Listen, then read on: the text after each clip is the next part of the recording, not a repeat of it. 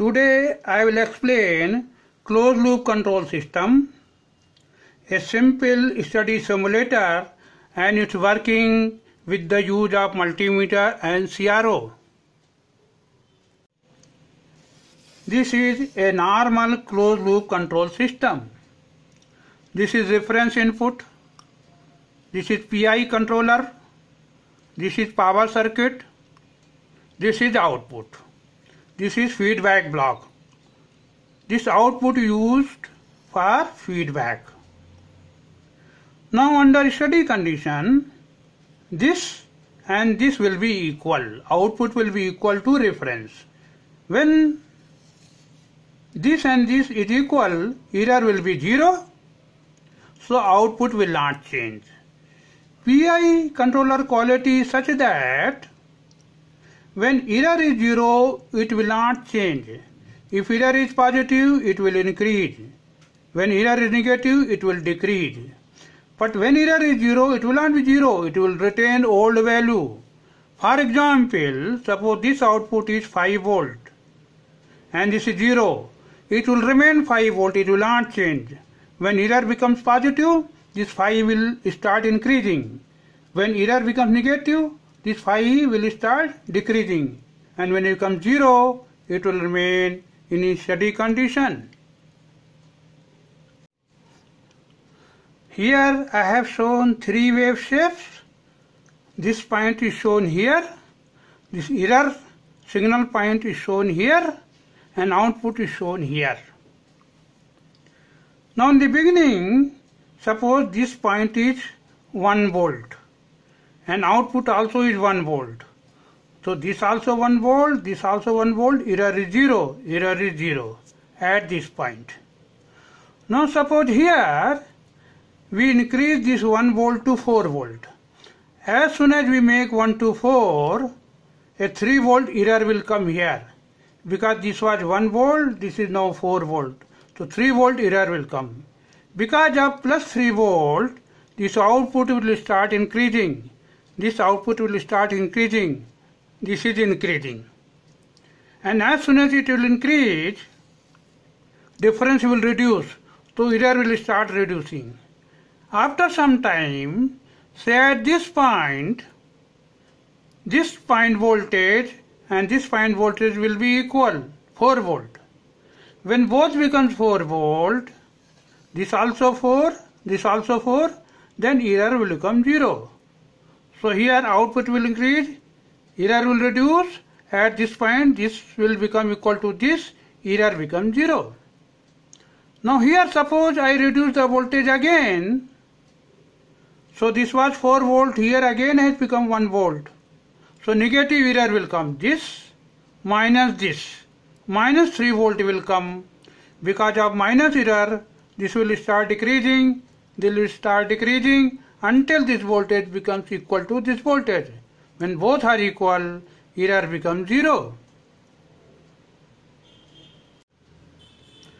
When error becomes 0, output will not change and this system will be stable. Now this is setup. I have connected 3 multimeter. One multimeter is connected at input. Another one, this one is connected at this point, which is error signal, and this multimeter is connected at output. This both should be equal. You see both are equal and error is 0. Now if I increase this output, error will come because this voltage and this voltage will not be equal. If I increase this, error will come and this output will start increasing and then error will start reducing. So I will increase the voltage here. See, voltage has increased. Now suddenly error came and output voltage is increasing and this is reducing.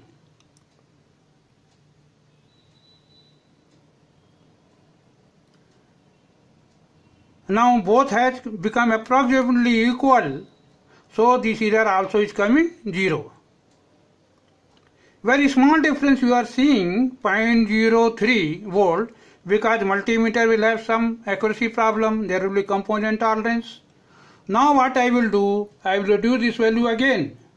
This is 5.5 volt, this is 5.5 volt. This also 5.5. If I reduce to 2, minus voltage will come here. Here you will see minus. Because of minus, this will start reducing.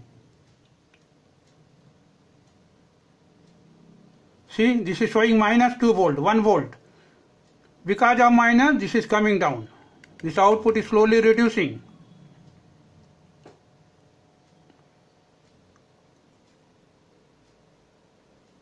See, it is coming down, error also coming down, this also coming down.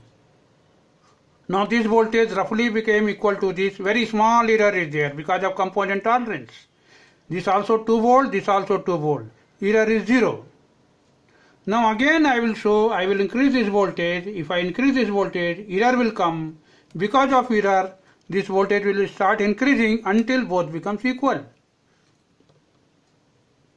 See here, error came, plus. Because of error, voltage is increasing. This output is increasing. This error is reducing. Because of feedback, control is working. And now you see, this voltage has become approximately to this voltage. This and this has become equal.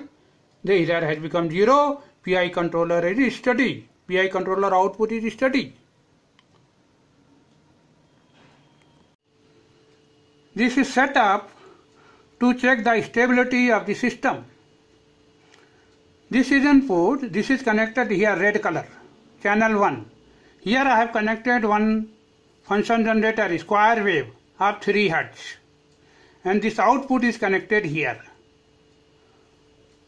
Now, this output wave shape, here rise time depends upon time constant of this. I will vary the time constant of this using this part. See what happens. Now, at present, time constant is maximum, so it is going slow. Now, I will make it faster. Faster means I will reduce RC value. I am reducing slowly. See, as soon as I am making faster, overshoot is coming. Many cases, overshoot will not be acceptable. Now, I will increase the time constant again. According to me, this is the best combination, where there should be little overshoot, less than 10%. Now what I will do, instead of this, I will change the response time of this. I have another part. See what happens. See, very odd wave shape is coming. So output with respect to this depends upon response time of this also, response time of this also. Now in this case, power circuit case, we have little control. What PI we have, we can set any value we want. So we have to tune this. We can make it time constant more, slow or fast. And best arrangement is this. Little overshoot should come. This way you can change many parameters here and see the stability of the system. Now I will explain circuit diagram of simulator step by step. This reference point is this. Reference is generated using the circuit.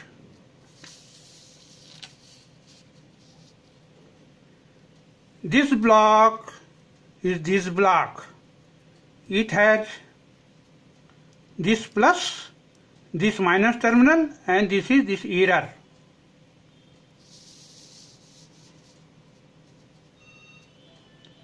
This block is this PI controller,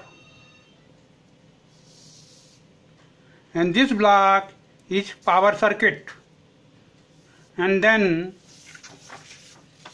we have the feedback circuit. This circuit is used when I was using multimeter. For seeing transient time using CRO, I made two changes. One is the reference was connected with a function generator. And second, this capacitor, which is electrolytic 200 micro plus here minus here, is changed to 1 microfarad capacitor. This potentiometer was used to control the time of this PI. This potentiometer was used to control the response of power circuit. I have used two LM324. Each IC have 4 operation amplifiers, so total 8. But here 1, 2, 3, 4, 5, 6, 7 I have used. So one will be spare. This is spare. For that plus terminal we will ground. In this, here you see I have used 2 negative inverting operation amplifiers. So total gain is plus. Here also I have used 2. So PI total gain is plus. Here also I have used plus input. Here also I have used plus input. Here also plus input. So individually here 2 block, 3rd block, 4 block, 5 block. Everywhere gain is plus. Only here it is minus. Because I have connected here. Here you see power circuit I have simulated using operation amplifier, not through power circuit. This is because when we do simulation study for control, we are interested in response time of power circuit. So this is simulation of response time of power circuit to check the stability. You can see simulator from close. Power supply is given using these 2 batteries 9 volt. At present battery connection is not there. There are 2 ICs are used and 3 potentiometer. This is to control the DC input voltage when we give DC input to the simulator. This is for controlling time of PI, and this is for controlling the response time of the model of power circuit. Please try the simulator circuit to improve your knowledge about control system concept. Today we will close here itself.